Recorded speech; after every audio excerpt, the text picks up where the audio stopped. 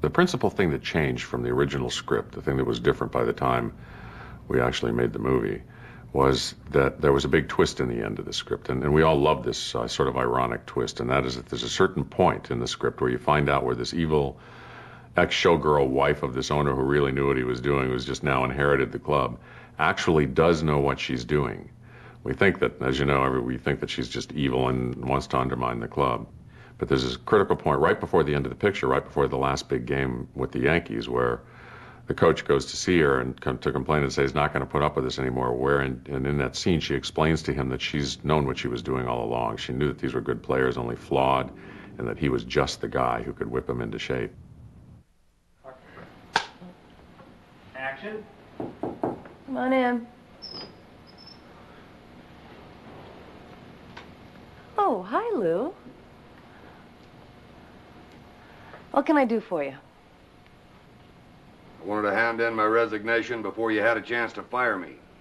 Well, what do you mean? I know what you've been trying to do to this team. After the season, I want no part of it.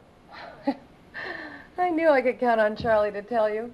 I was just afraid he'd wait too long. Why'd you want him to tell me? So you'd tell the team. Hopefully getting them mad enough so they'd knock themselves out trying to prove they belonged in this league. I think it worked. You trying to make me believe that you wanted us to win all along? Bull. What about the plane, the bus, the bad hotels? We were broke. We couldn't afford anything better. Donald left the team nearly bankrupt. If we'd had another losing season, I would have had to sell this team. I knew we couldn't win with the players we had, so I decided to get new players and see how they'd do with the proper motivation. There never was any offer from Miami. I made it all up. Why should I believe any of this? Now that we're winning, it's easy for you to jump on a bandwagon. If I really wanted you to lose, all I had to do was to send your best players back to the minors. But I didn't do that, did I? You think this was all an accident?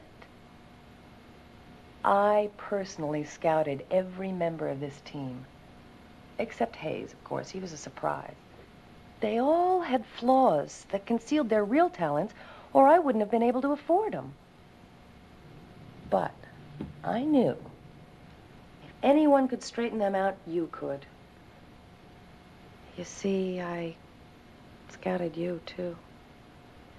And if you tell them any of this, I will fire you. Oh, Lou. I love this team. Go get them tonight.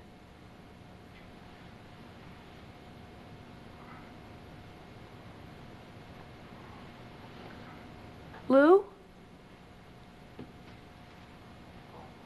Oh.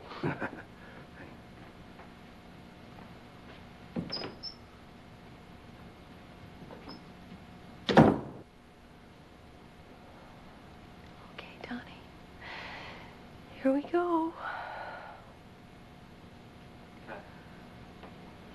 Cut. Good. Okay. What we had to change, what this meant was that what we had to change was in the final game against the Yankees, when we cut to the owner's booth, what we had shot was the owner was just being elate and cheering for the Indians, and we had to go back and reshoot that, where every time the Indians do something good, she's very upset. The reason we changed it was that while we tested the picture with that twist, and it worked, we've discovered that audiences by that time really loved to hate her. I think Margaret Whitton did such a good job of making that character evil that the audience just loved to hate her, so we felt like, well, let's just give them what they want.